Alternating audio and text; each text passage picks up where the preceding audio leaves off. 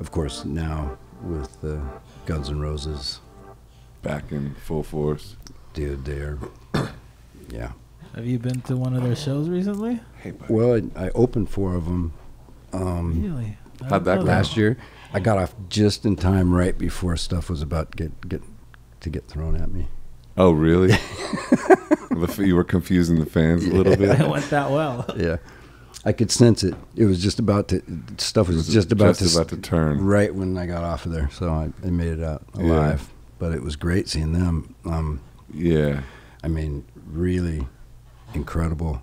I had never seen them back in the day. Of course, you couldn't help but see their videos and hear their music and all that stuff. But actually seeing them now, you know, play for 3 hours and you know, I went to a bunch of those. Yeah. It was amazing.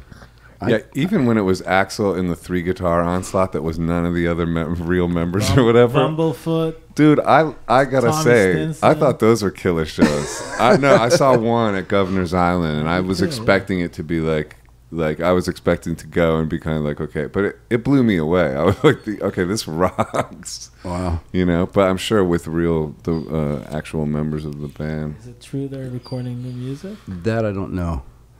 I heard they are. It would make sense. Yeah. I certainly would. I would too. Although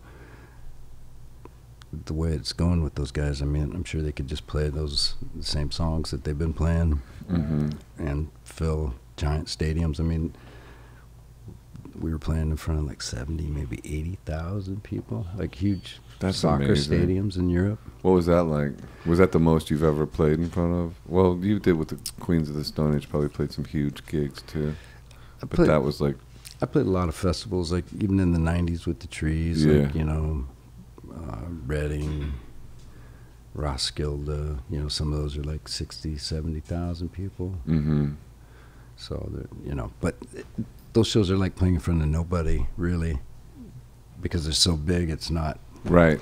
I'd rather play in front of that many people that I don't know than in front of like 20 people that I do know. Yeah, it's more nerve-wracking playing in front of 20 people in a little room than it is playing in front of like 50,000 people. Way more nerve-wracking. It is, because there's just such a disconnect when there's a sea of people.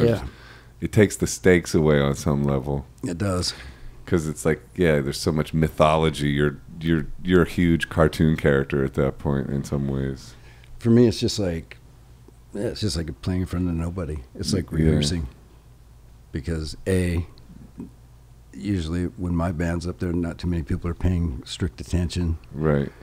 And B, I'm usually playing like 20, 30 minutes tops. So unless it's like a festival, my band does, you know, festivals every summer in Europe, and not always huge ones like those, but always much bigger than you'd play in a but like a not club. Huge festival, still 5,000, 10,000 people or something like. It's still huge. Yeah, even if you're like in the tent at Pukkelpop, you're playing in front of 20,000 people. Yeah. So, which I've done with Rosser, just he and I.